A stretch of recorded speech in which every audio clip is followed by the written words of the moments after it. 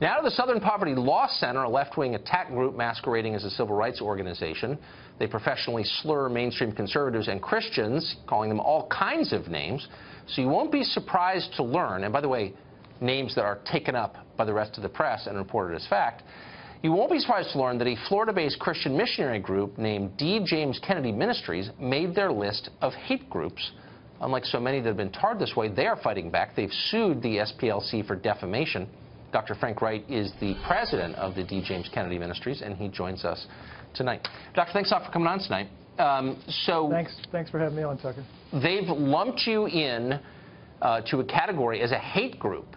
What effect has this had on your ministry?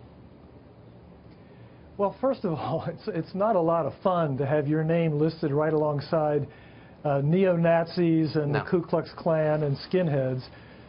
The effect is hard to measure. It lowers the confidence that donors have to support nonprofit organizations like ours.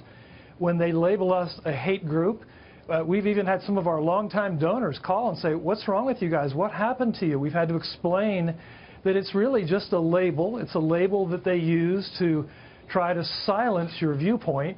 It's nothing more than the old-fashioned ad hominem attack that you learn in debate tactics, that if you don't want to deal with ideas, you shut them up by calling them names. And because of what you said a minute ago, it's worked simply because the media, the mainstream media in the main has not called them out on their own capricious and fallacious definition of what really constitutes hate. Without even explaining. And by the way, it's a pretty handy test for those at home. If you're trying to determine whether the media outlet you're reading or watching is legitimate, if they repeat propaganda from the Southern Poverty Law Center, they are by definition giving you propaganda. They're illegitimate. So did they call you ahead of time? How does the process work? Do you just wake up one morning and find out you're part of a hate group, or is there some warning? That's exactly right. They never interviewed us. They never questioned whatever positions that we took that they considered to be hateful.